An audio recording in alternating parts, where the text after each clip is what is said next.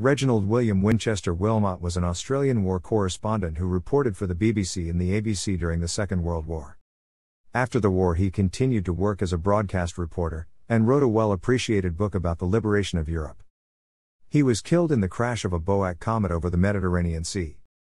Wilmot was born in Brighton, a suburb of Melbourne. He was the son of Reginald Wilmot, a sports journalist, and grandson of surveyor JGW Wilmot. He attended Melbourne Grammar School and then studied history, politics and law under Sir Ernest Scott at the University of Melbourne, where he resided at Trinity College and became interested in debating, after he graduated in 1936. He went on an international debating tour. One of the stops was in Nazi Germany, where he went to a Nuremberg rally. Wilmot began to work as a legal clerk in 1939. After working as a law clerk for only a few months, the outbreak of the Second World War led Wilmot to join the Australian Broadcasting Corporation. He was sent to the Middle East in 1940 and reported from North Africa, Greece and Syria. He was in Tobruk during the siege of 1941.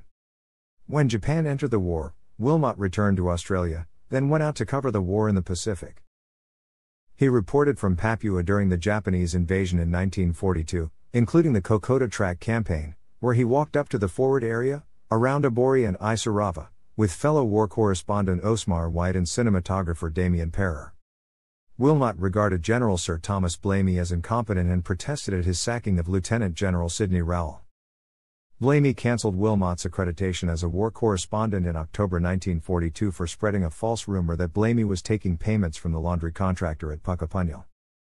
Wilmot was reinstated, but on November 1, 1942, Blamey again terminated Wilmot's accreditation, this time for good.